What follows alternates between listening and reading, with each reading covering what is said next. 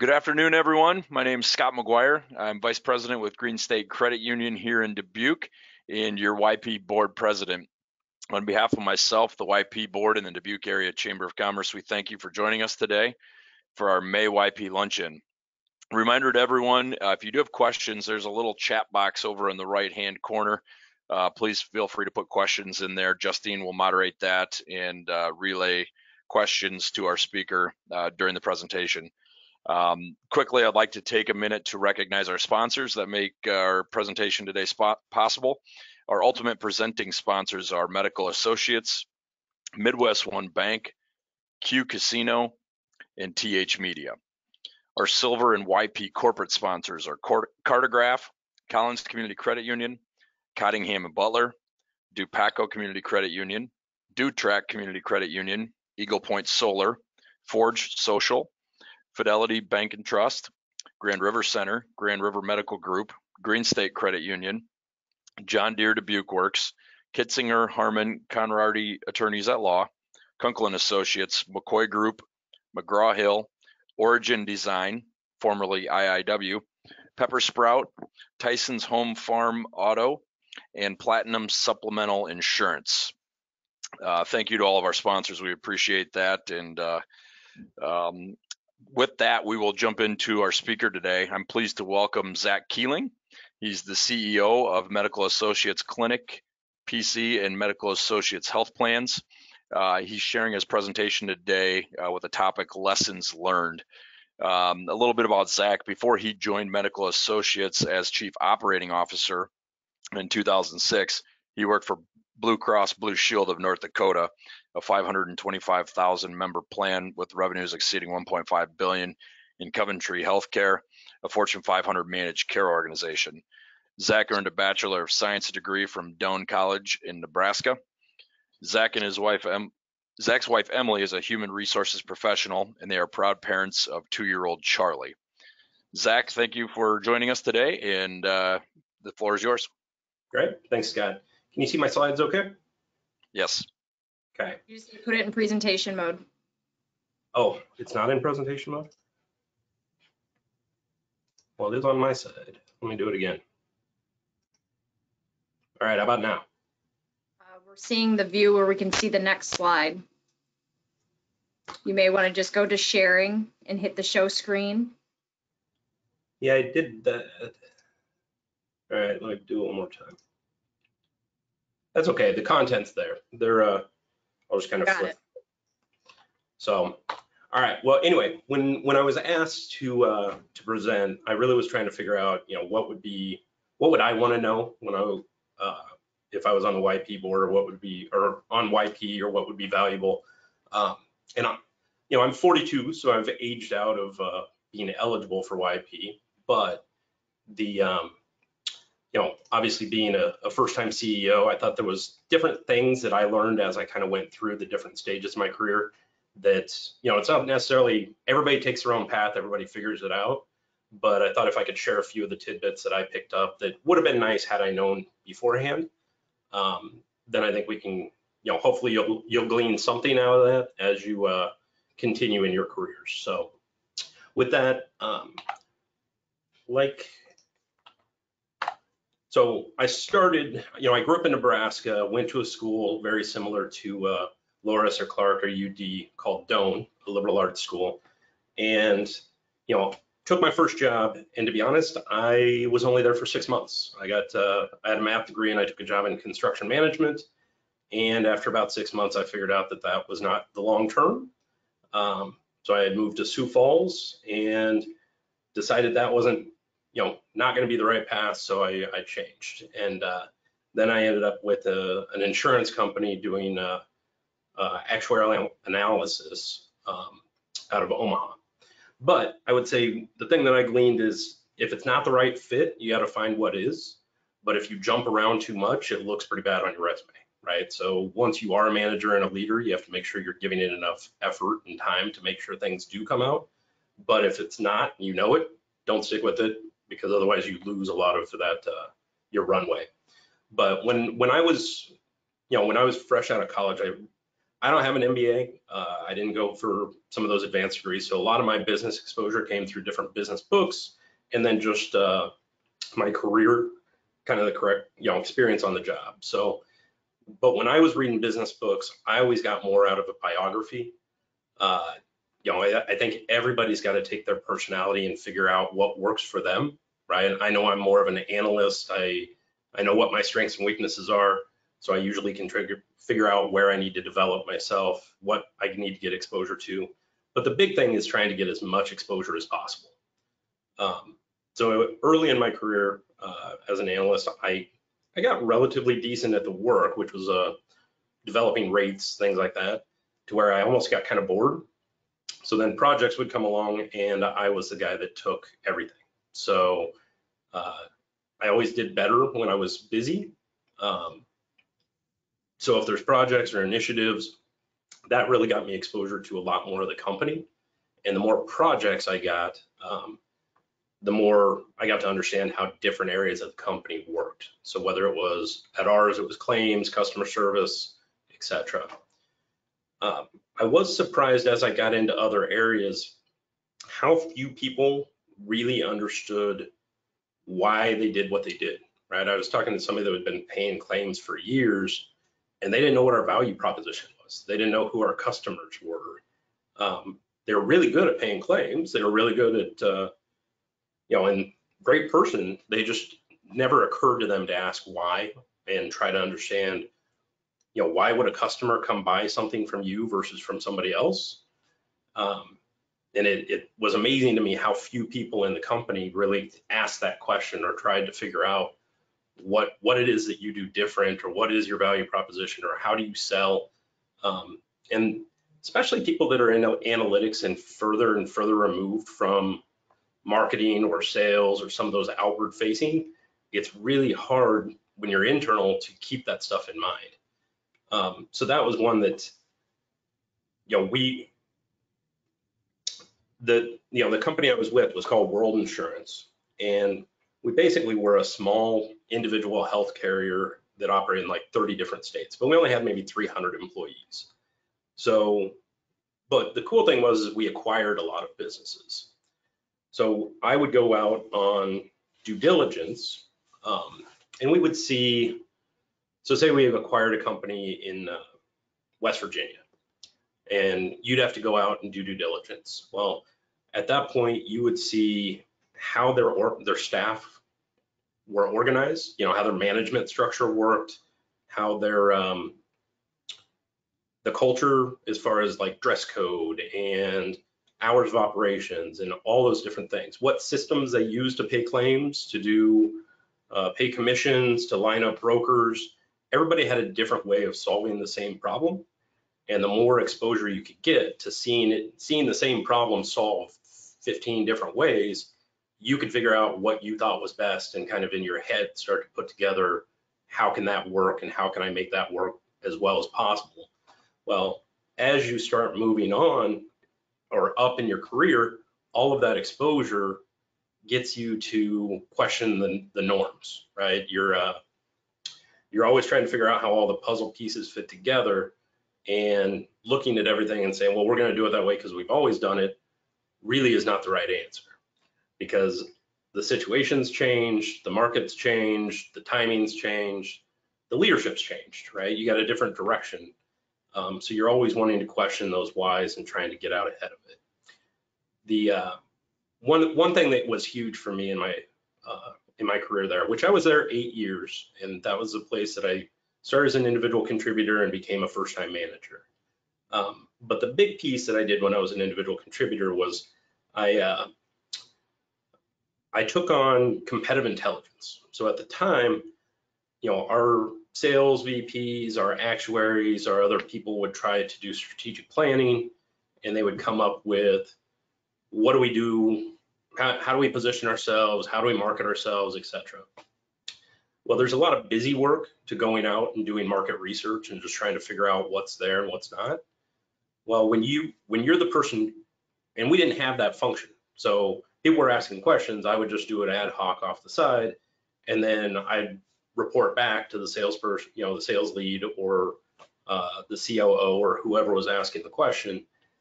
And I turned it more into a formal process where I would actually go out, and I had a bunch of friends that were programmers, and they would go out and actually screen scrape off of websites different information about our competitors, what they were doing, how they were doing it, what their price point was, how they were rating for different things. And we put it into more of a systematic approach, and it got tied into our strategic planning process. Well, now I'm 25, sitting in quarterly meetings with the senior executives, presenting a lot of the information that I had gathered. Well, it gave you an opportunity to really share. They can see how you think, they can see how you process, you get a lot more exposure, and it's good for you because you get more confident to realize that everybody's just people, right? You go to these, the intimidation factor goes away. You realize that, you know, they're all trying to solve for the same problems you are, and that every role is equally as important within the organization. So that was a lot of the takeaways when I was fairly early on in my career. And it again, whether it be business books, whether it be acquisitions, whether it be just talking to other people in the hallway, the more exposure to different ways of thinking and different ways of solving problems and different ways of organizing businesses, the better you're going to be if you get to those, you know, if you want to get to those next levels of management and keep moving on your career. So, well, from there, I moved on to be a first-time manager, which I ended up managing the guy that trained me, which was awkward, to be honest. But, you know, fortunately, he was good at what he was doing. He didn't want to do more, right? He was comfortable, and a lot of people are. And you need people that are passionate about what they do and want to do that, and they're not always looking for the next thing. But it still felt kind of a slap to him a little bit when I got promoted over him. So I had a team, maybe 8 or 10 people, and when they were your prior peers, there was this transition period where you basically, the more you can enable them. So if I basically stayed out of his way other than solve problems, and if he had issues, he'd come to me and I'd have to go deal with them, then you provided value to those folks, right? Because most of the time you're not the expert anymore once you start moving away from the work. So, you know, I never liked, I don't like confrontation. Nobody does. But obviously that's a part of being a first-time manager where you're close to the front line. You're dealing with everything from being late for work to dress code to performance issues. And when you're not used to management, you know, I wasn't trained on that. I have a math degree in economics, which is not business management. You kind of have to get a feel for your team and what kind of motivates them. So first off, I figured if I could be liked and respected by everybody, that's great. But it probably means I'm not doing my job because I'm not addressing things. So if you're truly liked by everybody and you're super popular, you might want to look at whether or not you're really that good a manager or what is laying out there that's not getting addressed. So I always said if I have to choose one between respected and liked, I'd choose respected. And I think as long as you're consistent, you don't show favorites, you don't throw people under the bus, you know, I think there's the ability to earn that respect, even if you're having to deliver hard messages. So I think over my career, I'm sure there's certain people that really didn't like me. That's just part of the gig, and you kind of have to figure out whether you're okay with that. Nobody likes to not be liked, to be honest, or at least most people don't. So figuring out that just because you go to work and you do the right thing, that somebody dislikes you, or if your job just goes in a different direction, it's really not about you, or figuring out how to deal with that when you go home so you don't feel bad, I think is a challenge for people, especially first-time managers. It was for me. Having to fire someone the first time, and I didn't actually fire, we eliminated positions, but I didn't sleep for like 2 days before I had to go have that conversation, because it's somebody's livelihood, right? You're correcting an issue because you're either overstaffed or they're not sitting in the right seat, but that doesn't mean it's easier on you once you're empathizing with their situation. So again, those are very challenging things that it'll earn you respect, but you're not always going to be liked. The next piece was really identifying what motivates people. Some people are motivated by a challenge. Some people are motivated by money, right? Intrinsic versus extrinsic, doing the right thing, being challenged versus extrinsic, getting rewards, getting pat on the back, getting financials. And the more you can kind of read people on your team to know what makes people the most motivated to get the work done, I think those are the anecdotes. I had one guy that you give him a spot bonus, whereas the other, if he wasn't challenged, you just had to keep dumping more and more work on one of the ladies that worked for us.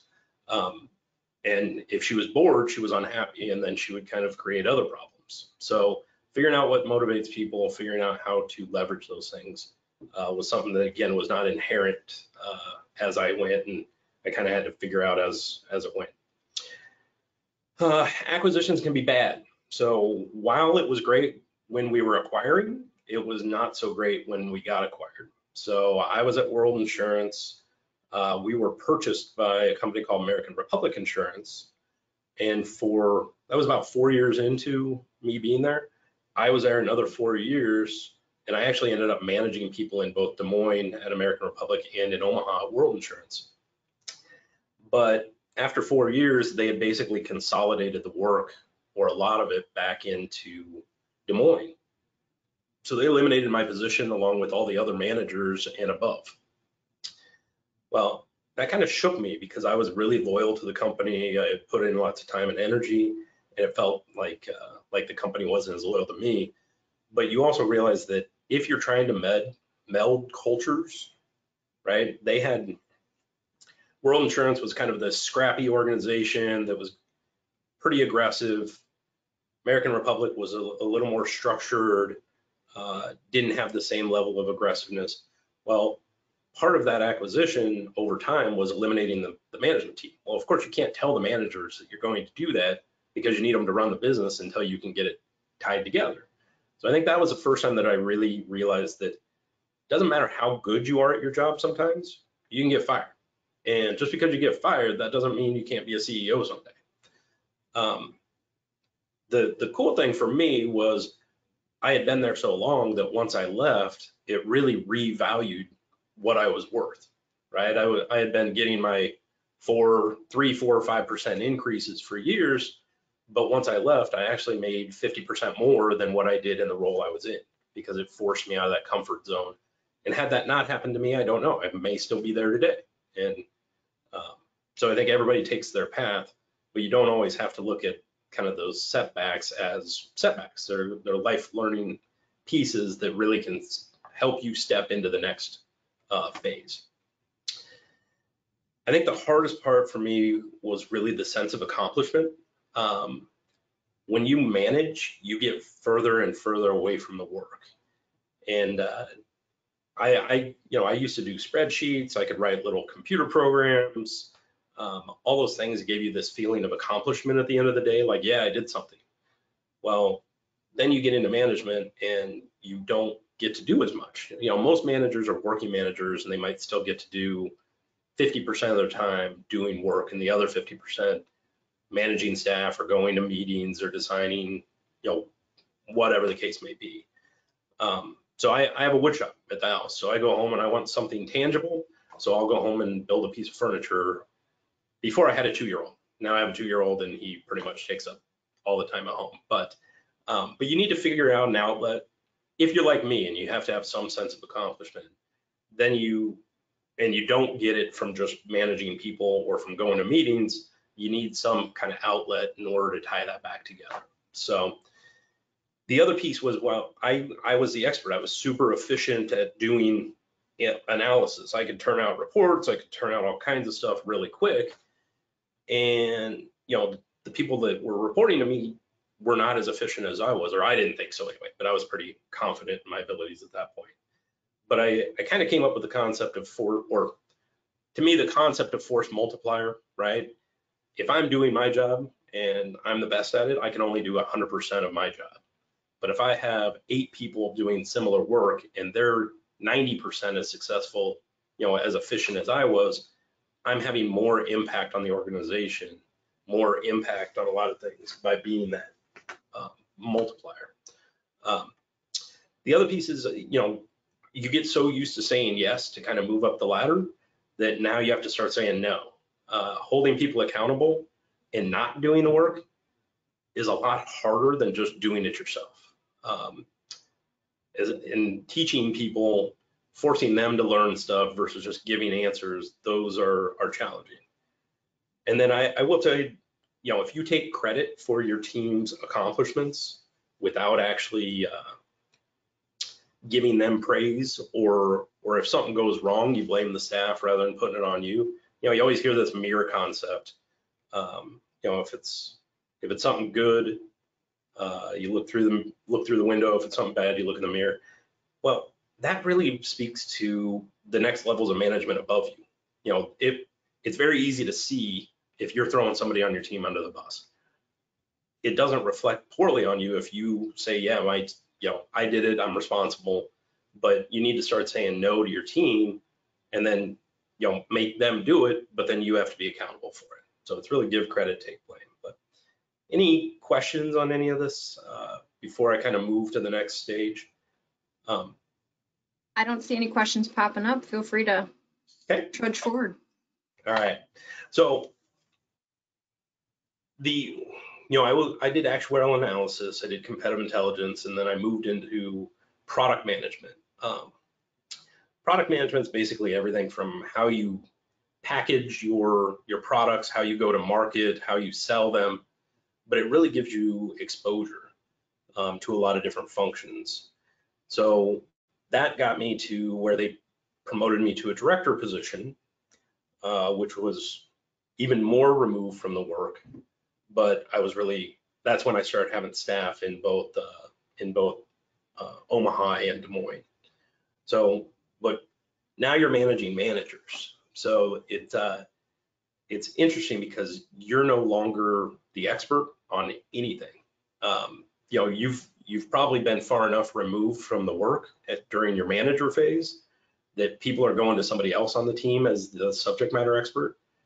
And then now, so you're not the expert on the function that you kind of came up, and now you've inherited a bunch of teams and functions that you never understood. So trying to figure out, knowing enough, I always figured out on kind of a vertical line how deep I could go. So in an insurance company, you figure out, okay, on a health plan, you've got claims, you got customer service, you got actuarial, you got IT, you've got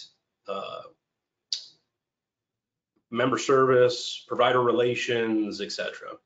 And it's like, well, I know I can go pretty deep on, and when I say deep, I have a deeper understanding of underwriting, of actuarial, of sales, of marketing, but I can't go as deep when it comes to claims or operations or other things. Well, that means you have to trust the people that do that. So trying to get a read for the person, trying to figure out, getting some metrics, but also understanding those people becomes very very important when it comes to managing or moving on to that director stage. Director was the first time I really had a budget. I knew we spent money, I knew we brought in revenue, but I never really had a functional responsibility for managing a budget, right? How many staff I need, what supplies, and that was different, which again, without having a bunch of formal training, you're basically learning on the job. So you're also trying to meet the budget as well as set up the budget for that area going forward. Medical associates is interesting because we have, we have 26 different specialties. Each one's got a budget. So you're basically managing 26 small companies under one bigger company. Well, that means each manager is responsible for their department budget, and then each director is responsible for a section of the company's budgets. So if we're a $200 million company and we have 4 directors, each one's responsible for $50 million of trying to make sure that the budget that you can hit, that you're generating revenue, that you're not going over an expense, etc.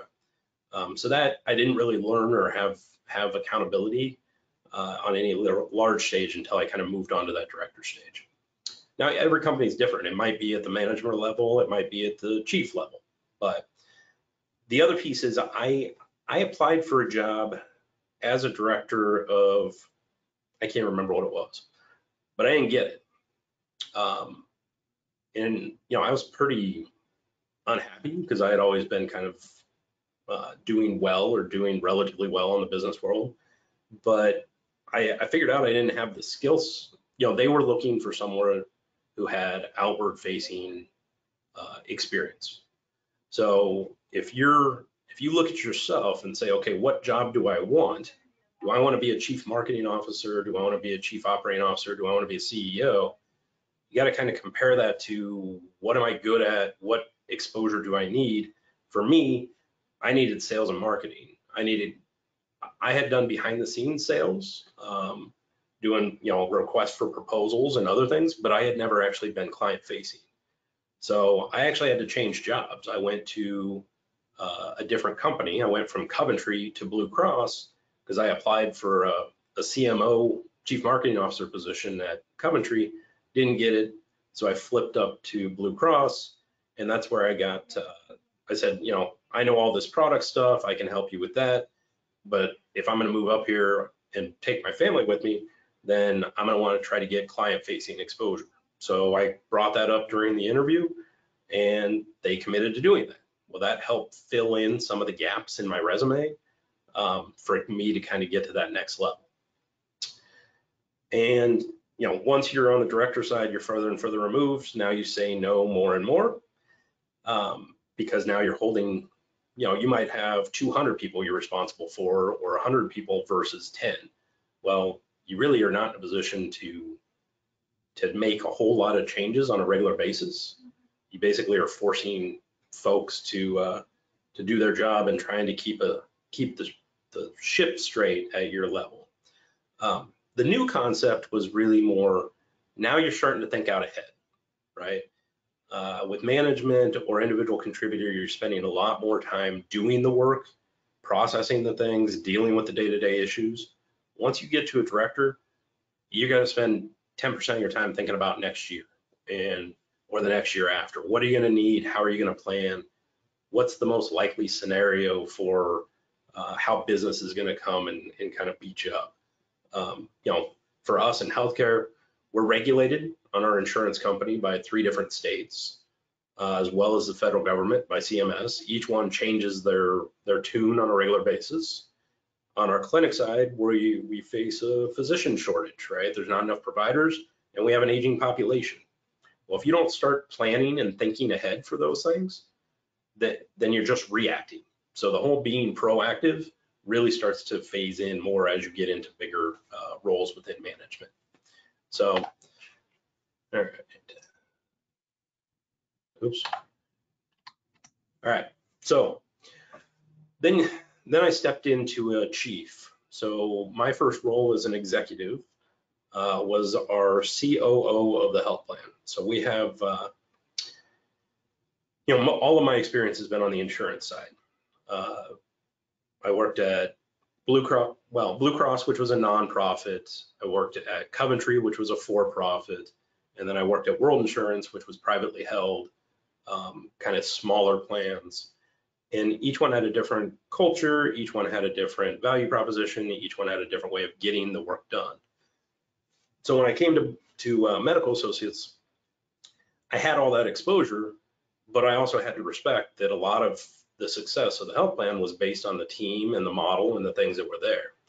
So figuring out what to change and where to focus is extremely challenging. So for us, we had really good operations, but we had some benefits we could have on some of our patient, our nursing functions, our case management. So we kind of dug in different areas and started to peel apart your portion of the organization and figure out what's working well and where are the deficiencies. So this was the first role you really have profit and loss accountability for a function or a functional area. For us, we have two primary operating units, our health plan and our clinic. I ran the health plan. Brian Schatz, our COO, who most of you know through the chamber, he ended up running the clinic for the most part. And we do share things like a CFO and chief human resource officer and a chief medical officer, but we basically are each running our own business. And then we report it up through my boss, who is the CEO. Well, profit and loss means a lot more than just managing a budget, right? You're targeting in on revenue opportunities. You're looking at, for us, claims expense at the health plan. I mean, we're managing at $200 million, about $200 million in claim spend, and our margins are about 1%, right? So you're doing a lot of transactions. We have 700,000 claims. We've got like 300,000 phone calls. So you got this high volume, lots of stuff, but you're having to focus on the big picture and spending more and more of your time out ahead. So to me, this was the first time I really stepped out of a lot of the tactical decisions, or you try to, because you have people that are better equipped to make those calls. But if you do answer people, they'll keep coming to you, right? It's that whole, you have to hold people accountable and force them to answer their own questions. And I realize I'm being fairly generic, but it's this weird part where you become no longer the expert on anything. So other than kind of guiding and making sure you're following your general guidelines, a lot of the day-to-day tactical decisions about how do you deal with this complaining customer, or this specific account wants to bring in a different pharmacy vendor, or this, whatever the case may be, there's always the day-to-day stuff. But as the chief, you get more and more removed from that. So that to me was kind of the separation, where I probably spent 25% of my time dealing with tactical issues and 75% on strategy. So whether that be managing our finances, looking at different organization, like how the departments work together, how it all fits, how all the pieces fit together, is really, as a chief, you get a lot more exposure. So the other piece that I thought was strange for me, and once you're in some of these roles, you end up speaking for the company. So I've always said, nobody really knows where I stand on things, whether it be political, whether it be social, etc. Because most of the time when I'm quoted, I'm representing the company. And especially when you come out with some sales background, you have to sell to everybody. So you don't want to alienate anybody by coming out with firm opinions one way or the other, which is why when you look at a lot of statements and things, they seem very benign or very kind of in the middle. And a lot of times it's because, whether somebody agrees with your politics, whether or not they're vaccinated or not vaccinated, whether they're this or that, you have to serve everyone, right? You've got a product, you've got a service. You want to make sure that those people feel comfortable, and now you're speaking for the company, not just yourself. So whether it be, pulling yourself off social media, or being very cognizant about what you say and how you say it on social media, because now you're no longer reflecting yourself. And that happens at every level of management. But the higher up you go, the more you get quoted, the more visibility, the more you have to be cognizant about when it's your voice versus when it's a company's voice. So, this was a piece where I was spending more of my time thinking next year, 2 years, 3 years out. If you want to go into Medicare Advantage, a new product, it takes 3 years. Well, if you're just dealing with day-to-day issues on claims and customer service and not getting 3 years ahead, then you're never getting to Medicare Advantage. You're never getting to those. But that also means you don't get that feeling of accomplishment, because you might not even be in the same role 3 years from now to know whether it was accomplished or not. So you're setting the road work, but then not necessarily getting the feeling of, hey, I did something great, I got it done. You're getting out ahead. The other piece is, now you're bringing along a whole piece of the organization. So, early on, you're trying to figure out what motivates people. Now you're building a narrative. You have to tell a story about where you're going and why you're going there, to try to bring people with you, both internally and externally. So if I want to deliver a sales pitch to a chief human resource officer, it's a much different pitch than a sales pitch to a CFO, which is different than a CEO. And it's because you're having to build the narrative. It's the same facts, it's the same story, it's the same product, but you're having to say it differently.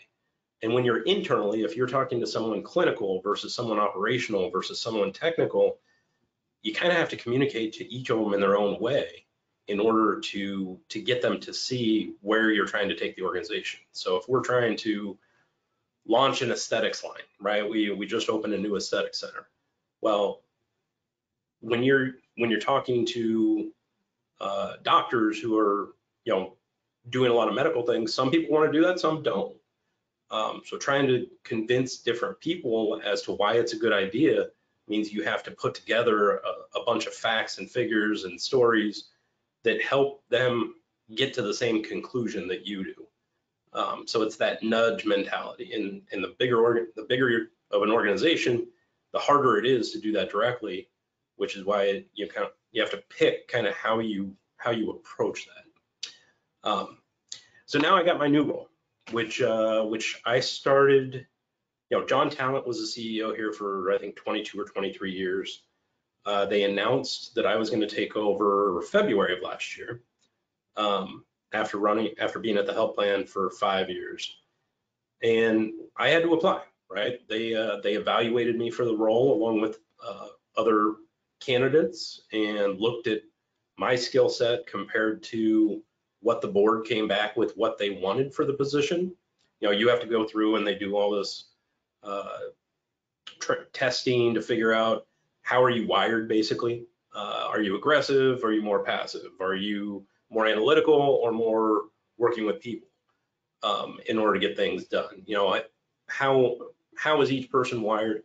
And there is no right answer for who the CEO is. I happen to be, my skills or my background or how I'm wired seem to align with what our board was looking for.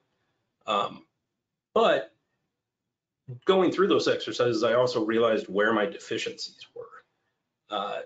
I'm not warm fuzzy, right? I got married and I started sending out birthday cards for the first time, and I think my friends and family thought there was something wrong with me at that point.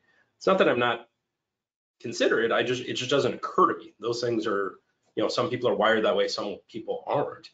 But when you're guiding an organization, you have to have people that are worried about all those things. So for me, Brian is really the communicator. He focuses on the people. I'm more the analysis, the technical, kind of the strategy piece. Jeff Goner is our CFO. He fits a role where he's kind of got the strategy as well as a lot of credibility with different stakeholders because he's been here 30 years. You got our chief human resource officer who's really focused on keeping us out of trouble, making sure we're doing the right thing, trying to improve the culture, making sure that we're keeping up with what you need for staff. Those things I'm not necessarily wired to do. So you have to know yourself. And I think the further on in your career you get, the more naive you feel because you're further and further removed.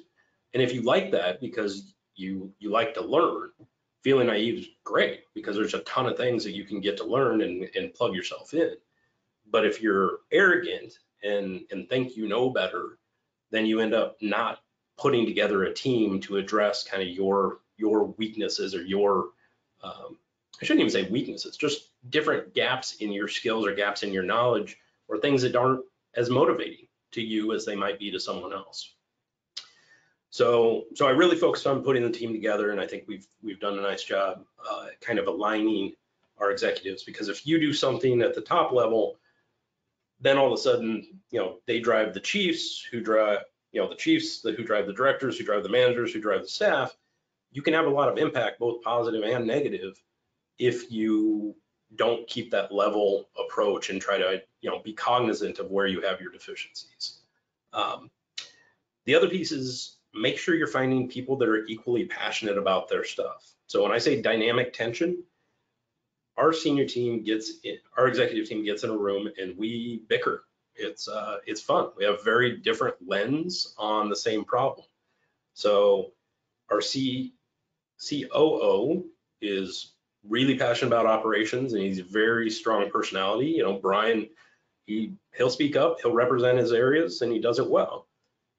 Hendrik, or Dr. Schultz, who's our CMO, always wants to do the right thing by the patient, always wants to do the clinical thing. Jeff, our CFO, always wants to make money and make sure that the company is financially solvent. You know, Cheryl's always worried about the people as our HR person. And you got to get these people in the room and let them push, and you end up with a really good solution by bringing together that tension and forcing them to come to kind of the same. If one is stronger than the other, you don't do the right thing clinically, or you don't do the right thing financially, or you don't do the right thing from a staff and operations perspective. So you have to have strong, passionate personalities that are all fighting for their turf. But me as a CEO who was really passionate about the health plan, I now have to step out of that and now find somebody else who's passionate about the health plan, because I have to be objective and look across the different areas and make sure that I'm looking at it and being that trump card. If you have to come in, if the team doesn't come to the same conclusion, which usually they do, you then have to step in and help make those decisions. But it's not very often, right? I used to make lots of decisions every day. Now I make very few. Most of the day-to-day decisions go on. You're just there trying to make sure the company aligns with the long-term goals, which sometimes makes it look like you're not paying attention, to be honest. It's weird. I walk around the halls and I think people sometimes think I'm aloof, but it's usually because I'm thinking about a problem that's next year or 2 years down the road, and I'm processing, because that's what more envelops your time day to day. And if you don't get a sense of accomplishment out of that, you might not want to be a CEO, right? If you want to feel like you're doing stuff day to day and you want to have that. So that's why you kind of get this Peter principle, where you go past what is the ideal stage. And honestly, I'm still figuring out this role. I've only been in it for six months. But each role you're in, you kind of have to figure out, are you getting that sense of accomplishment? Is it matching with your work-life balance? Is it matching with your financial hopes or expectations? You know, it's a combination. And that, like I said, there's a lot of people that want to be individual contributors, and that's great, because every role within the company is important. The other piece that, fortunately, I have Rita as my executive assistant, and she thinks of all the little things. So whether it be, and I shouldn't say they're little, but stopping by to wish somebody a happy birthday, or handing out an employee of the month thing, or, you know, you're now not yourself, you're representing the company as a whole. So when the head of the company comes and remembers your birthday, people within the company talk about that, they think about that. So you can't lose track of the little stuff. You know, when you get 1,000 employees, you can't remember everybody's birthday, but if you remember some, and Rita does a great job at kind of making sure I'm doing those things, because it doesn't occur to me, like I said, with birthday cards, but those things get talked about in the hallways. That's part of how people like where they work, because they feel like people care, they feel like they're part of that. We have a really long tenured staff, and my predecessor, John, was great at doing that, probably because Rita did the same thing with him. But it goes a long way when it's there. The next piece is leading versus managing. Again, I spend so much of my time trying to get out ahead of things that I get further and further removed from the operations, that I didn't even understand that that's what the role was necessarily when I took it. But it is different in how you look at things. I used to get 200 emails a day. Now I get 50. They're harder, they're more complicated issues, and they usually have different prongs to them, but you're not in as much of the, you know, it's surprising to me that I'm not busier on a day-to-day, but I have more commitments after hours. I have more stuff in the evenings. I have more, you know, ways representing the company that you really have to commit to those times. So part of what's hard for me is where, you no longer have a boss, right? I have a board, but they meet monthly. There's a chairman of the board, but day to day, there's nobody telling me what to do. So I have to figure out where is my time best spent. And this is kind of the first time I've had that opportunity to kind of grow and figure out where I want to spend my time and energy, because the work's not going to come to you. You have to create the work and go give it to other people. So it's a different mentality versus, versus individual managers, directors, et cetera, where a lot of times you're taking initiatives and executing versus roles where you're creating a lot more. And I think the last piece, everybody's got a mission, vision, values. Mission is what you're here for. For us, it's better patient experience and exceptional healthcare. Vision is kind of where you're going. Values are who you are as a company. And in most roles, you don't think about those every day, but in the CEO role, you do. So everything from, you look at Disney, right? Or Apple, right? So their device versus their commercials versus the Apple store, everything fits together because that's Apple, right? You have to come up with this cohesive thing that aligns all of your decisions with your mission, vision, and values. So when we look at it and we look at what do our facilities look like? How do our people interact with patients? Are we, is everybody talking to a doctor versus talking to a nurse versus talking to a receptionist? And what does that look like? And how does that feel to the patient? Well, all of those things really have to come together. So we look at our brand in the community. We look at our, again, facilities and how people come in and go. We look at our dress code and our work expectations for staff and all of those different parts, because really you're looking at all the pieces that make you a company and making sure that they all fit together well, so that when you're out in the community, people can say, oh yeah, that's Medical Associates, or oh yeah, that's Blue Cross, or oh yeah, that was Aetna. And each one is very distinct and unique. So, all right, well, I rambled through a bunch of different things. Hopefully you at least picked up a few nuggets of information, but any questions come in?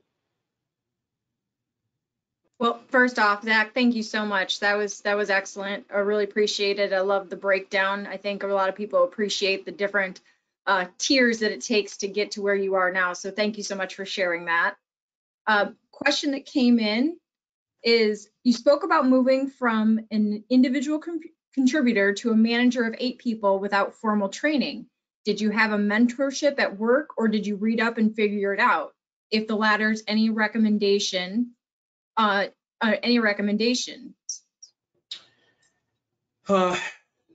I will tell you that.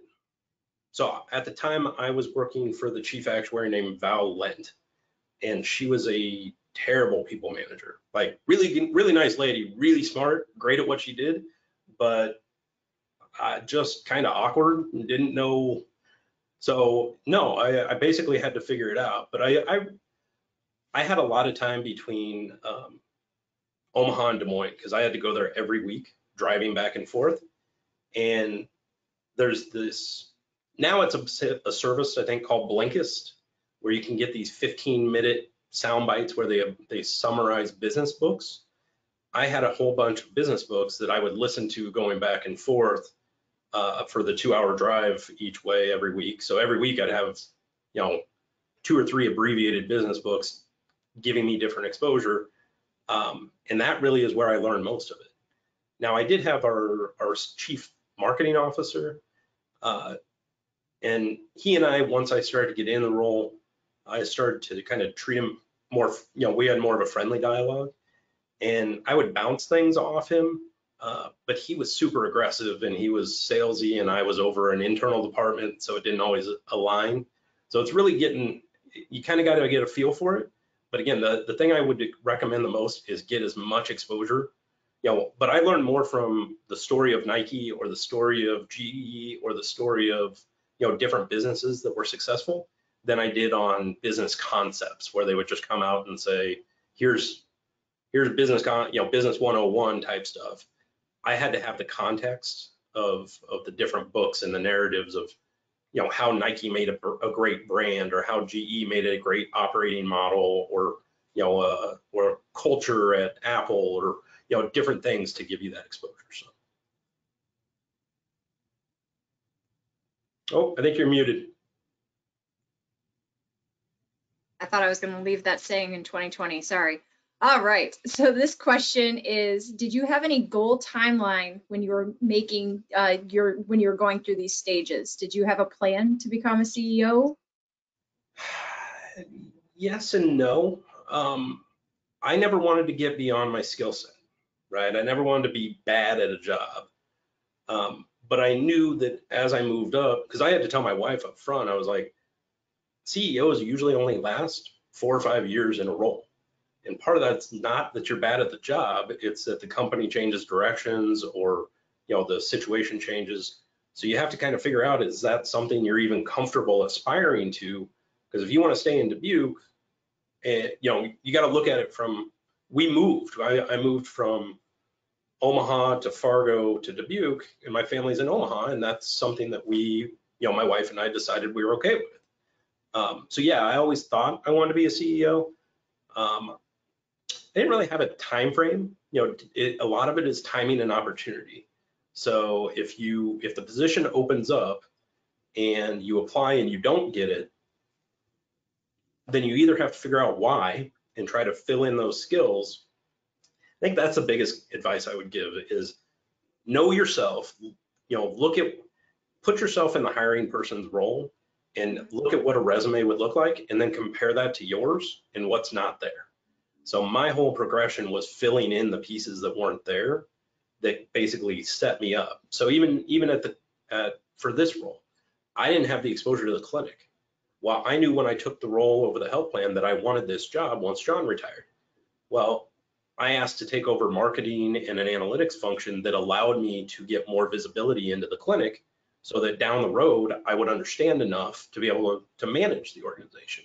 Well, if I wouldn't have taken on, asked to take on marketing and asked to take on analytics and just done the health plan without trying to expand my exposure and my resume, I probably wouldn't have been as good a candidate for the CEO role.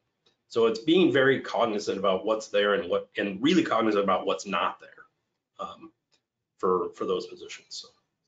I love that. That's great. Do you have a recommendation on a specific business book or leadership book that you have read and really enjoyed? I don't. I would suggest some of those services that are kind of again, the one that's been advertised lately is this Blinkist thing, and it's basically I think it's $100 a year or something to become part of it, but it's 15-minute snippets. I like things like the 4-Hour Work Week. I like things like Rich Dad, Poor Dad. I like things like Re-engineering the Corporation. But I pick up tidbits out of every one of them, and then I have to meld it with my personality and my style to figure out what works for me. So I think there is no one playbook. I've read, MBA and the abbreviated MBA books. I've read a lot, but I don't really read much. I listen all the time because I got a lot of time driving. So I would say just take advantage of that downtime to get exposure and grab the one or two. There was a whole book on intrinsic and extrinsic motivation that I thought was great. I can't even remember the name of the book, but I remember the concept. And that concept then kind of wires you to look at everybody and kind of figure out, even when you're in healthcare, I like to bring this up. Healthcare kind of is a three-legged stool, right? You got the financing arm with the insurance company, you got the hospital, and you got the physician. Well, when you're looking at a CEO, you can usually tell where they came from, because if they want to give you a tour of the building, they probably are from the hospital. If they want to talk about volumes, they probably came out of or clinical stuff, they probably came out of the doctor piece. If they would talk about the numbers all the time, they probably came out of the health plan. So knowing, how they think allows you to, whether it be an employee or a partner. I'm having to work. We work with Kay Takis. On the Mercy side, we work with Chad on Unity Point. I have a good relationship with Justin, who runs the Grand River, and really knowing how they're wired or how they think allows you to build those relationships better. And I think the more exposure you get in books, any of them is valuable. So. Excellent. Do you have any best practices for building a company brand or rebranding? the example they gave is a consulting agency or something internal. What have you found is the best way forward? I think with branding, I will tell you that I don't think we have a cohesive brand even here. Blue Cross was great at it, right? They focused on branding. They had the highest ranking brand in the area. Medical Associates has a brand because of the community we're in, right? We've been here 100 years. People know what to expect, and they have an expectation, and that really is your brand. But I would say if you're building a brand, it's really doing surveys, patient surveys or customer surveys of what they see and how they see you, and then trying to marry that with an employee survey.